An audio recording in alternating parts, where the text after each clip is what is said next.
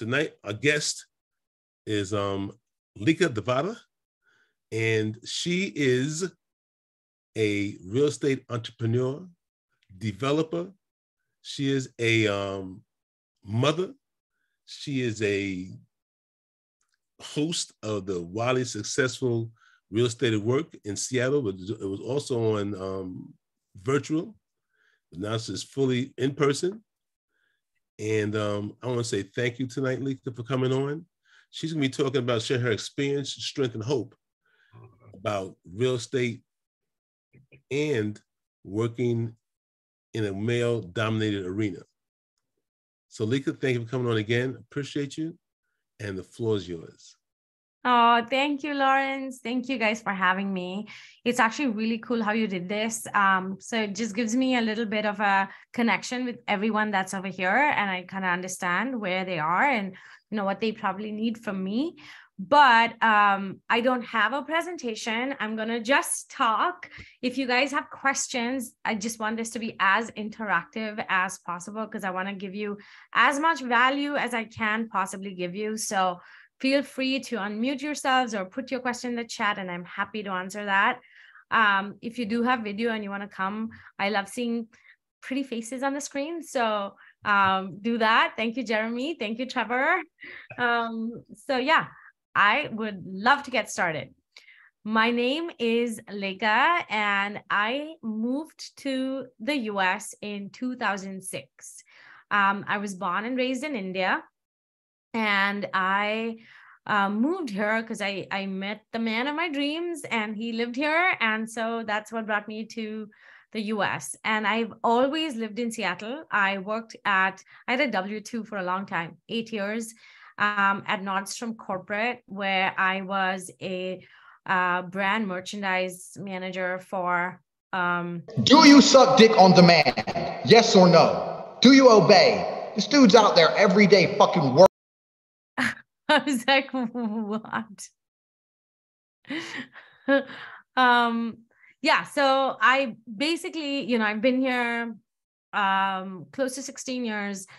And in 2014, I was like, okay, I've got to go and work for myself and do something that is, gives me time freedom and financial freedom. And that's when I started learning and just like researching about real estate. And started investing back in 2014. It has been almost 10 years.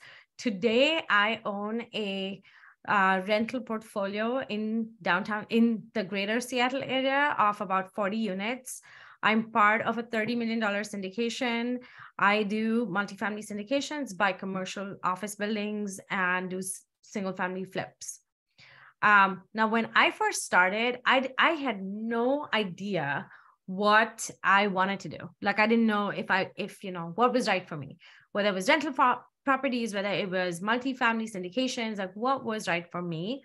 And at that point, I was like Jeremy, I had no money of my own. So I took a HELOC on our house, and that was basically my working capital. That's what I used to start my business. And so with my HELOC, I was able to do one deal. I was like, it's like,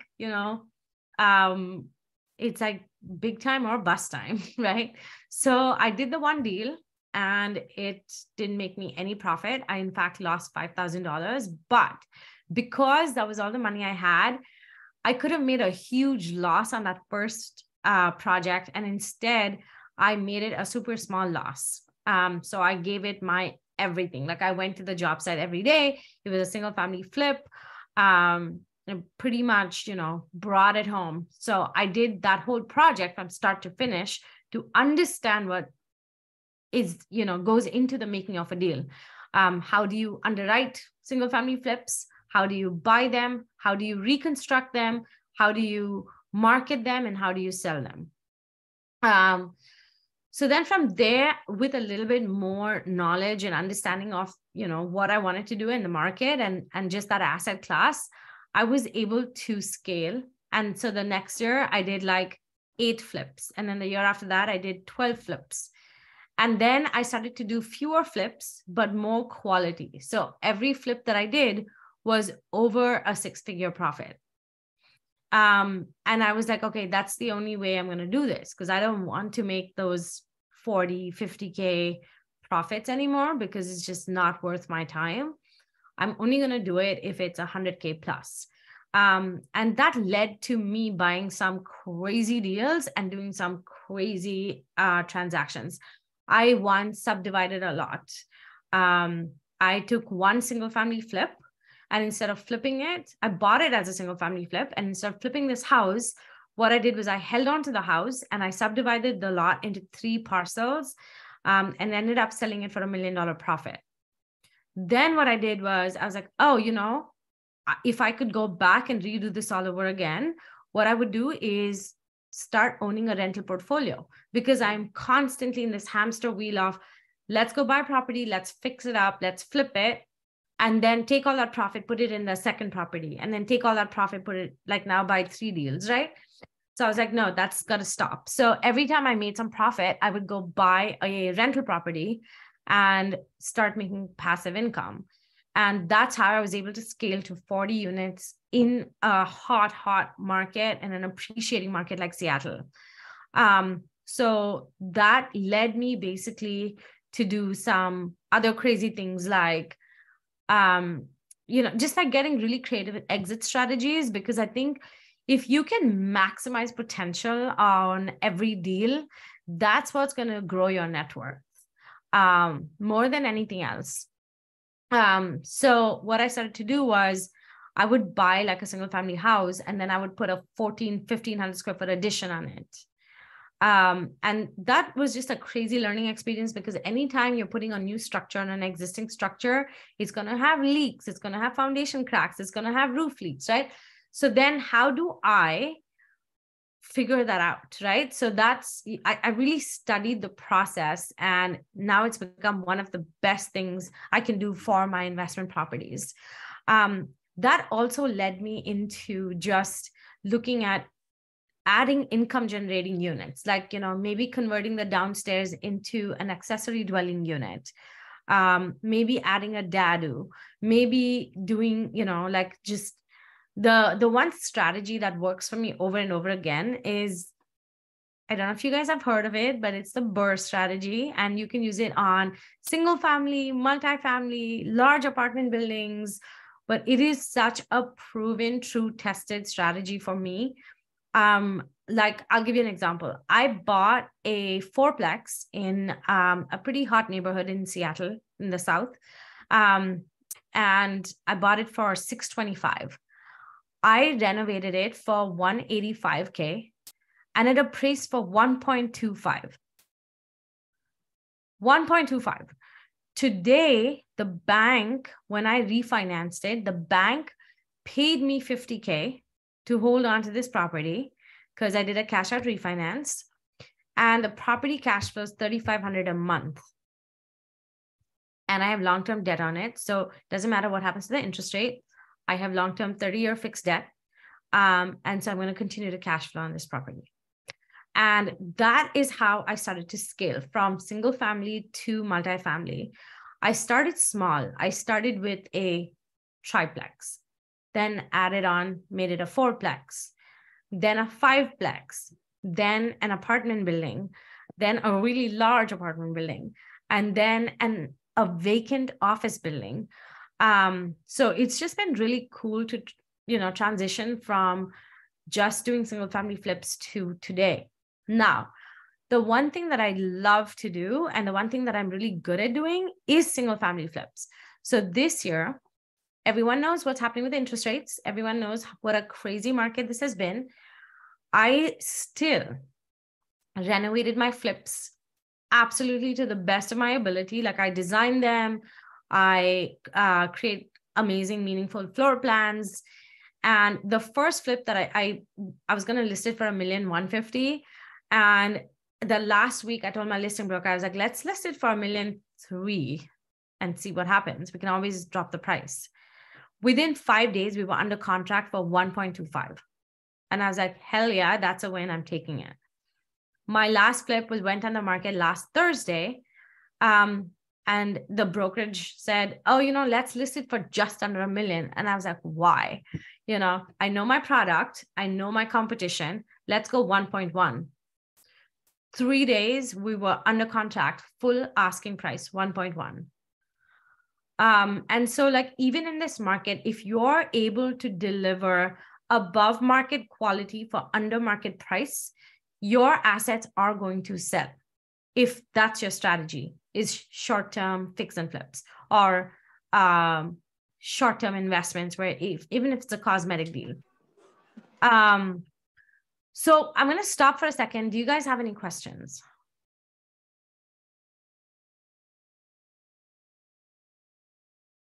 I do. When you were scaling from the triplex to the fourplex, were you 1031 exchanging those or selling them? Great question. So when I was scaling, I would, I've done like 3 large 1031s of my portfolio, and they've all been amazing properties that I've exchanged into. The first was a triplex, which I have converted into a 5plex, and it has killer views of Seattle. It was listed on the market for 1.4. We got it under contract, and then we did our inspection and we knocked the price down to 1.2. So got a great deal on this. I was 1031ing from a small condo that I owned. And like that condo was bought for $275 a while ago, and it was used to be my primary residence. And then I moved, and so it became an investment property. But that condo barely had anything left on the mortgage. So when we 1031, when we sold it, I sold it for $550. And so I took all that money and put it into this triplex in a very, very gentrified area of Seattle. Now that triplex, which is converted into a 5plex, which I bought for 1.2, is worth 2.2 because I bought it back in 2020. Now, another 1031 that I did was like I said, I sold off those lots, made a lot of profit. I ended up buying an office building in downtown Seattle. And what's cool about this building is it was super distressed. And I was like, okay, I'm going to have to renovate it. But the location, and it was vacant.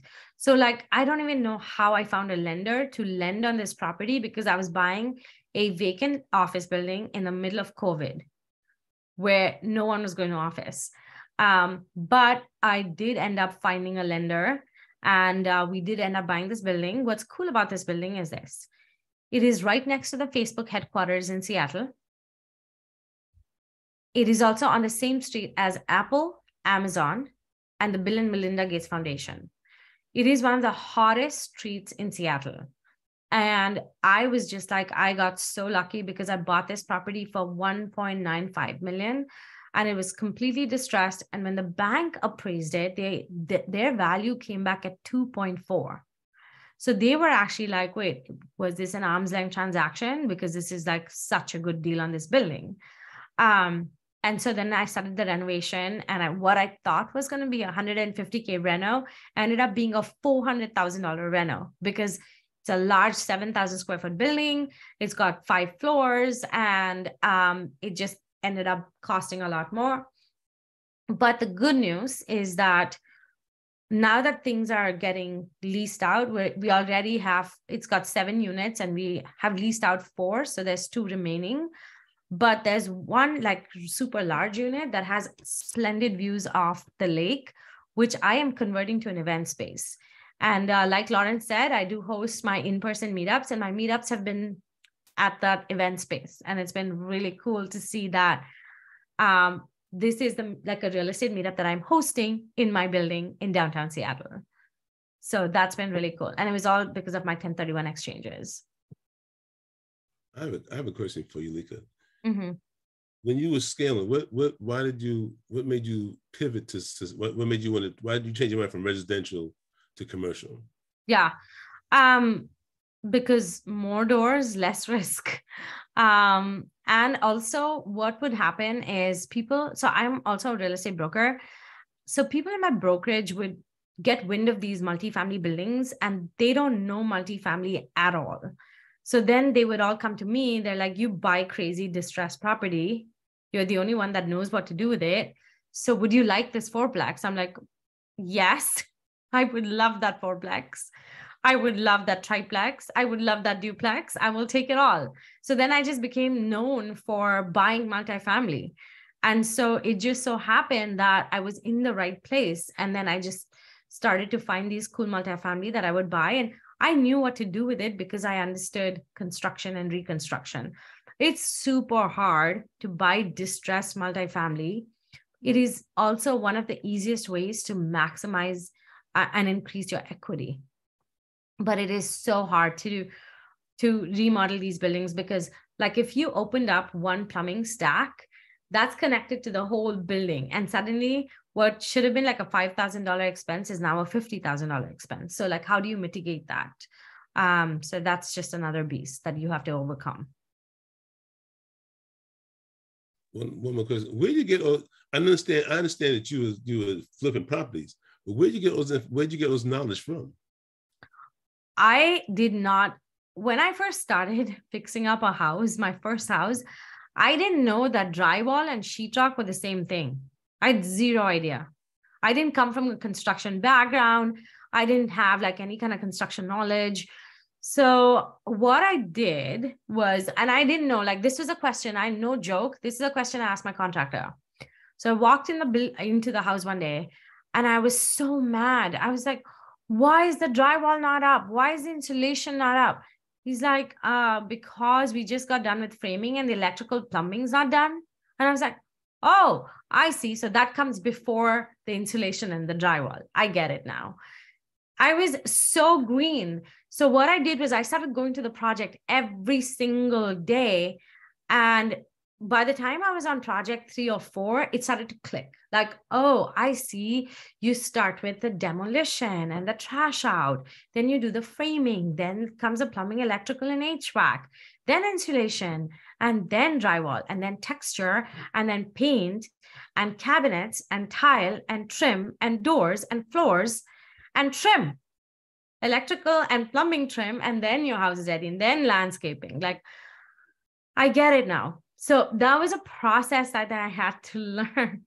And it wasn't overnight, that's for sure.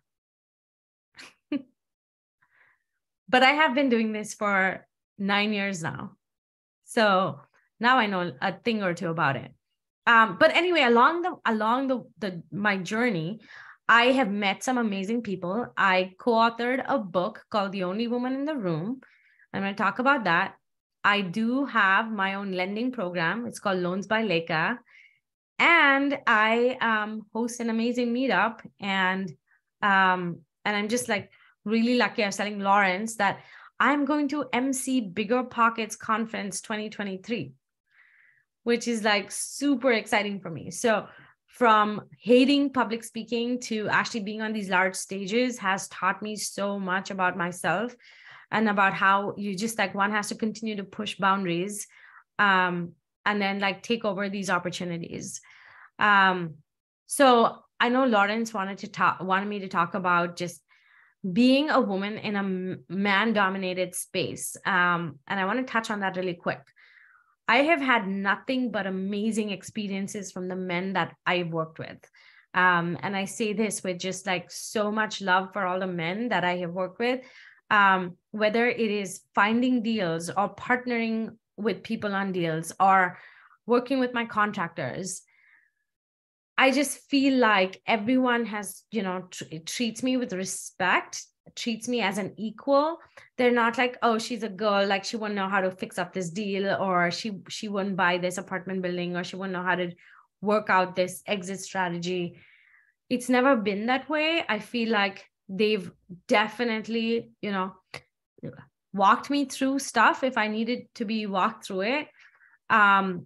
Given me the same opportunity they would give to any guy. So that's been just amazing to watch and just be really thankful for the community that we're in, because I know that it can be really hard. I have friends in tech that, it's not the same. So I'm just really, really proud of our community, I want to say. Yes, that's the book. Yes, I have it right there. So I did co-author a book called The Only Woman in the Room, and it's co-authored by, I want to say 20 women, and each of us wrote a chapter. And it's just our experience of being in this industry and how it's either worked in our advantage or not.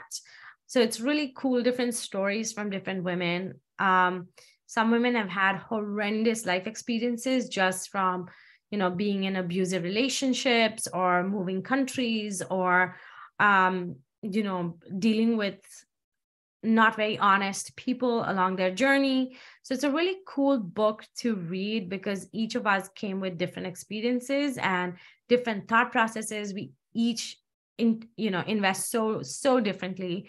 And it's cool to kind of see what strategies work.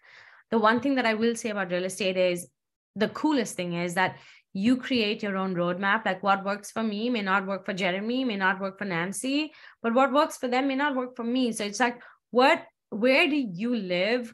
What do you have access to? And then what do you have that hunger and that drive for? I think that's what motivates each of us. And honestly, the world is your oyster when it comes to investing in real estate, because I can't think of another industry where you could just go in and be like, oh, today I feel like buying a single family. Today I feel like buying a multifamily. Today I feel like emceeing a conference or writing a book. Like those are just amazing opportunities that are just available to everyone. So it's like, how much can you maximize out of this industry? It's all up for grabs. Any other questions? Yeah. Hi, Leka. I had a question. Hi. Yeah. So were you in real estate prior to starting, investing? I think you said 9 years ago. And I'm just wondering, what do you think were some of your, competitive advantages or things that really helped you? Were your deals off market? Was it having really good contractors that you're able to get some of the big wins? And then what are some lessons learned from things that did not go well? I love that question so much. No, I was not in real estate when I started. I worked for Nordstrom Corporate and I was in brand merchandise strategy. So I had no knowledge on, I actually thought as women, the only real estate you can be exposed to is being a broker, either showing homes or selling homes. Like I didn't know that women could invest in real estate, or younger people, men and women, could invest in real estate. I thought it was something that only much wiser, wealthier men would do. So for just, being exposed to hey, anyone can do this was a huge win. So I was on this. So I had just had a baby and I was working super hard at my W-2. And I was like, what can I jump into that's going to give me the time freedom that I need? At that time, it wasn't even financial freedom. It was what's going to give me back my time, what's going to let me work on the whatever time that I wanted to work or put into creating wealth. And so I was literally driving to work one day and I heard a radio ad for a real estate investing company. It was from Fortune Builders, and they were talking about how you can buy a house and you can flip a house. And I was like, what is that? So then I went into they had a mastermind, they called it.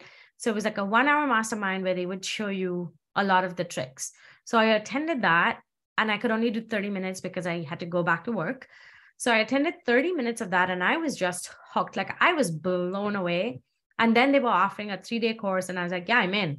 So I ended up doing the 3-day course. And that's when I really got all that knowledge about okay, you can buy a house, you can fix it up. And so I grew up in India, you guys. You don't fix up houses in India. You just tear them down and you rebuild. There's no flipping homes in India. So it was a really new concept for me. Plus, I was like, okay, how am I going to find the deals? Who's going to finance them? I don't even know how to get started. So when you talk about pitfalls, every brick of that, there was no social media, there was no Zoom calls, there was no meetups, there was no Facebook, there were no groups, there was no, little real estate investor meetups or gatherings or whatever. So I just basically had to figure it out. So my pitfalls were, okay, how do I even get started? I don't know. And then I just so happened to one day ran into a friend of mine who was in an escrow company. And I was like, hey, this is what I want to do. Like, do you know anyone in real estate? And he was like, oh yeah, a guy that I know, he renovates homes. He's a GC. So then I spoke to him, and that guy introduced me to his broker who finds off-market deals. And then that broker introduced me to his brokerage, which just so happened to be like a pretty large deal finding machine here in Seattle. And they were the ones that brought me my first deal. Never went back to them because it was such a shitty deal. They told me that the rehab was $60K. It ended up being $120K. And I was like, oh my Lord, like this could be a pretty brutal industry. Like people are just going to tell you whatever you want to hear to sell you a deal, right? So like, talk about pitfalls. Like those are things I didn't know. Then I do feel like this is a very people-driven industry. You need to have great relationships with everybody you meet with. Either it's your broker or your general contractor or your escrow company or your lending company. So once I figured that out, I was like, okay, who are the people that I need to surround myself with? Chris. What do you do, Chris? Okay, he'll come back. But like, who are the people that you surround yourself with that are going to take you to that next level? And so that's how I started finding my tribe. Now, when it came to contractors, oh my God, the mistakes I made. I went through, I want to say 20 contractors before I found my one amazing contractor that I ended up working with for about 15 projects. And then, oh, no worries. So then I found my next contractor who I've basically done about 30 projects with, that he and I are like two peas in a pod. Like I found my vibe with him. I found my tribe with him. And honestly, a contractor can make or break you in this industry. Yeah, exactly. So, it was really super important for me to like lay out that team. I also ended up finding this amazing company that what they do is they door knock for properties, both multifamily and residential and commercial. Actually, they door knock, they find off-market deals. And I became such a good client of theirs that now when they find an incredible deal, the first thing they do is call me. Before they blast it out, they call me because I've done about 35 deals with them, with this company. So the other thing is like, have I lost money on deals? 100%. Like if you ever meet a real estate investor that has been investing in real estate for as long as I have, and they say that they've never lost money on a deal, run in the opposite direction because it is not true. You are definitely bound to lose your shirt on a deal or two, but it's just about not over leveraging yourself that can save your butt, especially right now when things are so up and down. Like you don't know what's going to happen tomorrow. It could be a bank meltdown. It could be interest rate locks. It could be whatever it is. Like it could be banks stop financing investment properties, whatever it is.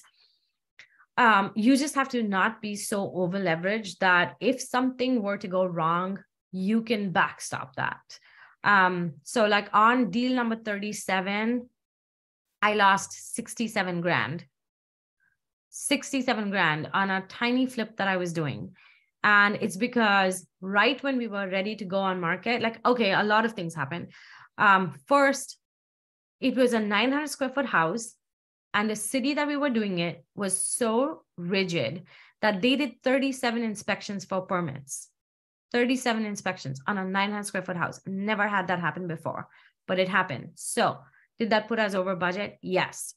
Next, when we went to list the house, Amazon announced, so I'm in Seattle. We are driven by tech. We are driven by Microsoft, Amazon, and then all the other ones, Facebook, Google, Apple, whatever, like the smaller companies. But Amazon said, we're going to now introduce a head tax, which means, or the state said that they were going to introduce a head tax on the large corporations, which means that if Amazon was hiring an employee, they would have to pay twice the amount of tax just to own that business in the greater Seattle area. And because of that, what Amazon did was they said, screw Seattle, we're going to go somewhere else. So while they still had a presence in Seattle, they started looking across the country, Austin, Virginia, different parts of the country. They had like 45 cities identified, and they were like, we're going to just open our second HQ in one of these. That basically stalled Seattle real estate because a lot of Amazon employees stopped buying. And what they would do instead was say, okay, you know what? If Amazon moves to Austin, I'm going to move to Austin because it's a much better city for cost of living. I don't have to pay these high, taxes. I don't have to buy these expensive homes. And I can have a great life because Amazon's still going to pay me the same amount to live in Austin and have a better work-life situation. And so as I went to list this property on the market, people stopped buying real estate. So it was like a switch, like overnight, people stopped buying. So the property sat on the market for 3 months and we weren't able to sell it, and finally sold it at a $67,000 loss. But that was shielded by 2 flips that I'd done before where I'd made like $150K in profit. And then deals that I did after that made quite a bit of profit. So, Bethel, I hope that explains it. Like I've had some massive pitfalls, and, this journey is not smooth at all by any means. Even today, like we don't know what's going to happen with financing. I have like a short-term bridge loan on one of my apartment buildings, which is going to have to be refinanced next year. And I'm like, I don't know who's going to refinance it. Maybe we just have to sell it. So as long as you have a plan B, C, and D, you should be okay. Thank you for the answer, Leka. Thank you. Yeah. Lauren? So, yes, I have a question for you. Yeah. It's about pushing boundaries. You talk about going for it all, right? What do you do? Because pushing boundaries. What happens when people have a lot of times people have analysis paralysis, right? What takes you from pushing your boundaries, and that's getting you outside of that analysis paralysis? Analysis paralysis is one thing that I never did. I was like, okay, does this work or does this not? Because I just had so much else going on that I'm like, okay, if I just like sit on this one thing for too long, then I'm just gonna lose myself in this, right? So whether it's deal underwriting or it's switching to a different asset class, I've always not said, okay, I'm only going to stick to one location or to one asset class or asset type. I've always said, I'm going to go where the deal takes me. But I know my boundaries, and my boundaries is my tri-county area. I'm going to stay where I am because this is where I'm boots on the ground. This is where my team is. So within that, any asset class, any project, any kind of project, small or big, I'm happy to dive into as long as the numbers work. So no analysis paralysis, either the numbers work or they don't. You just either do it or you move on. I hear you, Leka. I hear you. So now, we're almost at that point of the meeting. So let me ask you a question. There's some people here who said they're just getting started, right? Yeah. What advice would you give to somebody who's just getting started? Somebody's like Jeremy who says, I did the HELOC. I'm doing a few things. I'm going to do some more things. I'm going to scale up. I'm going to be like Leka, right? I'm going to make that move, I want to make that move. What advice you give to somebody who's starting out? So it's like, listen, not brand new, right? But somebody's just like, they got their foot, they're testing their foot, they're up their kneecaps. Yeah, got it. I was there not too long ago. And I think the most important thing that you'll do is network. Go to your local meetups. If there are no local meetups, then start one. As a meetup host, like, oh my God, the deals that you see, the people that want to connect with you, like every meetup that I host, the following day, I have like 17 emails in my inbox saying, hey, I have this deal, or can you connect me with this person? Like just be a master connector, because that'll come back to you in spades. If you want to scale, you're not going to be able to do that using your own money. You have to start raising other people's money. You have to bring in partners like, Trevor Thompson is just such an OG at raising capital. just set up a 30-minute Zoom call with him and be like, Trevor, how do I raise money? What are some of the things that I have to look for? What kind of deals are attractive to people that have money? And then, just start to scale, and then start surrounding yourself with the people that you want to be like. When I started flipping homes, I was doing like 2 homes every 6 months. I wanted to be like someone that was doing 15 homes a month. And so I started networking with them, and I was like, soon enough, I was doing 6 homes every 6 months. And I was like, wow, this is amazing. Like, I scaled pretty quickly. And I did that by using other people's money and by networking for deals. And then constantly interviewing and testing out different contractors. So if you want to scale, like, it's all there, it's within your reach. Just go network, go find the people that can get you there. Bhakti, I know that you want to scale in Seattle. I'm hosting a meetup tomorrow night. It's in downtown Seattle, so come to that, because I have not seen more deals being made right in front of my eyes than at that meetup. So thank you. Yeah, it's definitely on my calendar. And I'm so glad you're talking about now versus like 8 or 9 years ago, because I'm really curious, just piggybacking off of what you're saying and what the question Lawrence asked. Is it similar or different, or like, we've had a lot of growth in Seattle over the last few years, and now it's sort of like going down a little bit, like the home prices are going down. But I guess, what are you expecting, especially for somebody who's maybe looking to make their first deal? I would say that it is a tricky market, because buyers have gotten super picky just because they can, because not everybody is writing. Like, there were times when I would put a really bad house on the market and I would get 30 offers on it. Right. So the market kind of saved me. I don't think the market's going to save you today. Even for me as a seasoned investor, the market's not saving me. If I put a bad house on the market's like, screw you. That's a bad house. No one's buying it. Right. So the best thing you can do is find someone in your market that is constantly doing deals.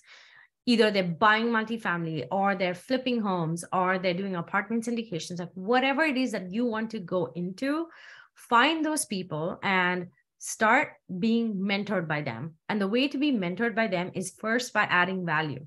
How can you add value? Hey, I have capital.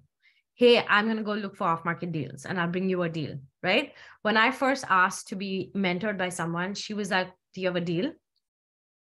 I was like, no. She's like, well, find a deal and I'll partner with you. And I was like, if I'm finding the deal, why do I need you to partner with me? Because she brings the experience of being a seasoned investor, right? So there's so many things that can go wrong, but by partnering with someone more seasoned, they can basically give you their playbook. Hey, don't do this, or don't put that tile, or, don't go to that lender, or whatever it is. Like, you're going to get like a wealth of knowledge and experience from that person. So find those people and start networking with them. I want to say thank you very much. I respect your time.